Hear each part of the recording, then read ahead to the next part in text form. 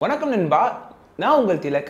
இன்னைக்கு நம்ம WPS Office right டுட்டோரியல்ல பார்க்க போற டாபிக் இதோ.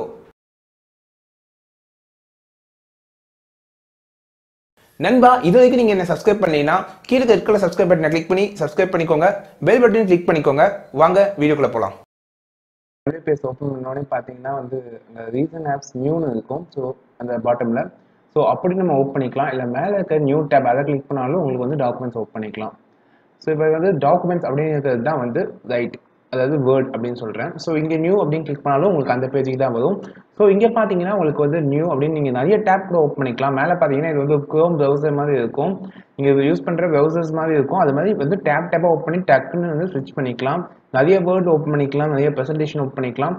ஸோ இங்கே பார்த்தீங்கன்னா உங்களுக்கு எல்லா மெனுவும் முன்னாடி உங்களுக்கு ஃபுல்லாக இருக்கும். இங்கே பார்த்தீங்கன்னா உங்களுக்கு வந்து ஆல் டெம்ப்ளேட்ஸ் அப்படிங்கிற ஆப்ஷன் இருக்குது. அதில் பார்த்தீங்கன்னா உங்களுக்கு டிஃப்ரெண்ட் டெம்ப்ளேட்ஸ், இது இன்டர்நெட் ஆன் பண்ணால் மட்டும் தான் உங்களுக்கு வந்து ஆன்லைன் டெம்ப்ளேட்ஸ் வரும், இல்லைனா வராது. அதுலேயும் பார்த்தீங்கன்னா உங்களுக்கு நீங்கள் வந்து ஃபஸ்ட்டு டெம்ப்ளேட்டை வந்து வியூ பண்ணிக்கலாம். ஒரு ப்ரிவியூ கொடுத்துருப்பாங்க. ஸோ அது உங்களுக்கு எது பிடிக்குதோ அதை வந்து நீங்கள் டவுன்லோட் பண்ணிக்கலாம். அந்த ஒவ்வொரு டெம்ப்ளேட்குள்ளேயும் ஏகப்பட்ட தீம்ஸ் இருக்குது. ஸோ ஒவ்வொரு தீம், எந்த தீம் உங்களுக்கு சூட்டபிளாக இருக்கோ அதை வந்து நீங்கள் ஈஸியாக டவுன்லோட் பண்ணிக்கலாம். உங்களுக்கு ஆன்லைனில் தீம் வந்து ப்ரொவைட் பண்ணியிருக்காங்க.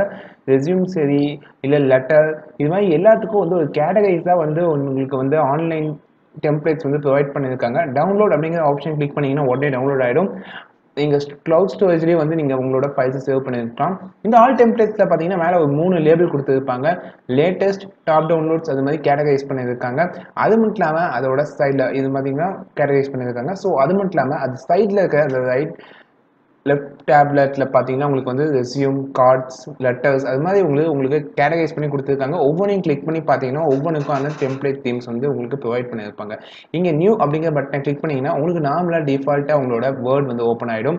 ஸோ இனிமேல் நீங்கள் ஒர்க் பண்ணலாம். இது ஆஃப்லைன் தான். நண்பா, இன்னைக்கு பார்த்த டாபிக் உங்களுக்கு ரொம்ப யூஸ்ஃபுல்லாக இருக்குன்னு நினைச்சீங்கன்னா மறக்காம கீழே ரெட் கலர் சப்ஸ்கிரைப் பட்டனை கிளிக் பண்ணி இந்த சேனலை சப்ஸ்கிரைப் பண்ணிக்கோங்க. இது டெக் தமிழ் டாட்ஸ், கொஞ்சம் தமிழில் சில டெக் பற்றி.